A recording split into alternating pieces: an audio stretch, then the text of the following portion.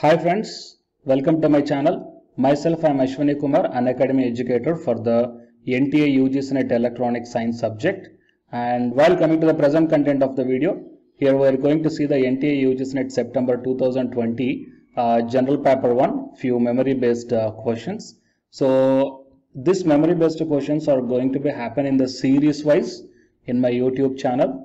So to get all these videos and to get the notifications of the assistant professor and the PhD notifications, please subscribe my channel, and after subscribing tap the bell icon. Okay. And now while coming to the questions, here the first question is, what are the required for good teaching? Diagnosis, remedy, direction and feedback. So out of all these things we require, for the good teaching, diagnosis we require, and the remedy, direction as well as the feedback. So all these four are required for the good teaching. So here the third option is the correct one. And coming to the next question, what are the following set of statements best describes the nature and objectives of the teaching? So indicate your answer by selecting from the quote. So here out of the A, B, C, D, E, F, we have to select the best one which describes the nature and objectives of the teaching. The first one is teaching and learning are integrally related. There is no difference between the teaching and training. The concern of all teaching is to ensure some kind of transformation in students. All good teaching is formal in nature. A teacher is a senior person. Teaching is a social act, whereas learning is a personal act. So coming to this one, here the best describes the nature and objectives is that first one, teaching and learning, both these two are integrally related with each other. Okay, so why? Because teacher is a learner. Okay, teacher is a continuous learner, and by learning only he or she can able to teach. So A is the correct one. And there is no difference between the teaching and training, so it is a wrong one. And concern of all teaching is to ensure some kind of transformation in the students. Absolutely. So the concern of teaching is to bringing the transformation in their behavior. That is the most important thing. So C is the correct.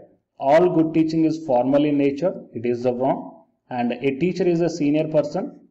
No, a teacher must be a talented and the perfect guidance and the perfect mentor person. And teaching is a social act, whereas learning is a personal act. Absolutely. So out of all these things, A, C and F are the correct one. So option 3 is the correct. Okay. And coming to the next question. Which of the following learner characteristics is highly related to the effectiveness of the teaching? So given options are prior experience of the learner and education status of the parents of the learner, peer group of the learners and family size which the learner comes from. So out of all these things, the highly related for the effective teaching, the learner characteristics is he must have the prior experience. That means if the student is learning the 10th class, he must have the knowledge regarding the 9th class subject and 8th class subject and the 7th class subjects. So if the prior experience is there and the prior knowledge is there, then only the effective teaching will comes. Okay. So here the first option is the correct one. And now while coming to the fourth question, attitudes, actions, appearances in the context of classroom communication are considered as.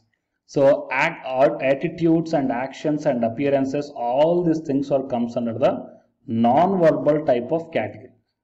Okay, all these things comes under the non-verbal type of category because attitudes and actions are the speechless. Okay, so with the help of the behavior, the learners can able to show their attitudes and actions and appearances. So this comes under the non-verbal. So the fourth option is the correct one. And next, which of the following statements is not true in the context of participatory research? And the options are, it is a collective process of inquiry. Its sole purpose is production of knowledge. It recognizes knowledge as power. It emphasizes on people as experts. He is telling that not true in the context of participatory research.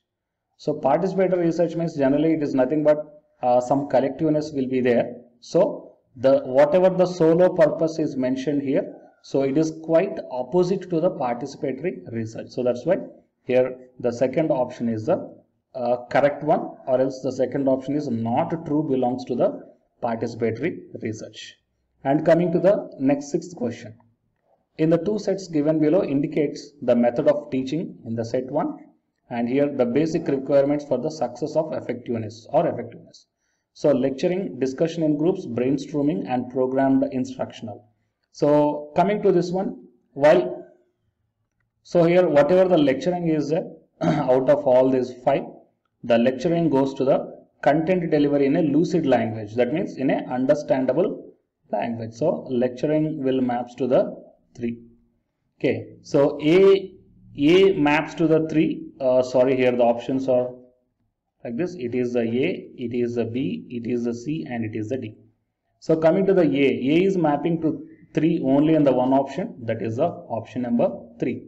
Okay, we will see the remaining also. Discussion in groups. So discussion in groups means actually discussion is nothing but participants will be there. So my discussions in the group will happens theme based interaction among the participants. Fine. And the next one is the brainstorming. Brainstorming is nothing but it is producing the large number of ideas is nothing but a brainstorming. That means the C will goes to 2 and the programmed instructional. Programmed instruction is the small step presentation with feedback provided. Okay.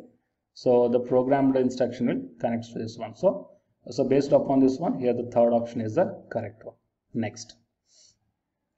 Coming to the 7th one, the step 1 is the research types and step 2 is the characteristics. The different researches are given here. Fundamental research, applied research, action research and the evaluative research. So coming to this one, the fundamental research goes to developing an effective explanation through theory building. Okay, so through theory is nothing but a fundamental research. Okay, so A goes to 2 and A is going to 2 in the 2 options, that is 1 and 4. That means 2 and 3 are the wrong one. And next, applied research. So applied research is nothing but it is exploring the possibilities. So whatever the possibilities of there based upon the theory in the different situations is nothing but applied research. So it goes to the 4th one, that is exploring the possibility of a theory for use in the various situations. So B is going to 4 only in the first option and the 4th one is the wrong one. So for this question the first option is the correct one. And coming to the action research, it is nothing but improving an existing situation through use of interventions. And coming to the evaluative research is nothing but finding out the extension to the current work. Okay, it is nothing but a evaluative research. So first option is the correct one for this question. And next, while coming to the 8th one, which of the sets of activities best indicate the cyclic nature of action research strategy? Cyclic nature of action research strategy. So here the cyclic nature is that first we have to plan what is the research work or what is the thing you want to do. First you have to get the research plan and then according to the plan start acting and start doing the work. And at the time of doing the work, just observe. Okay, just observe your results and whatever the feedbacks and whatever the results you are getting based upon your results from the observation, then just reflect. Okay, reflect back.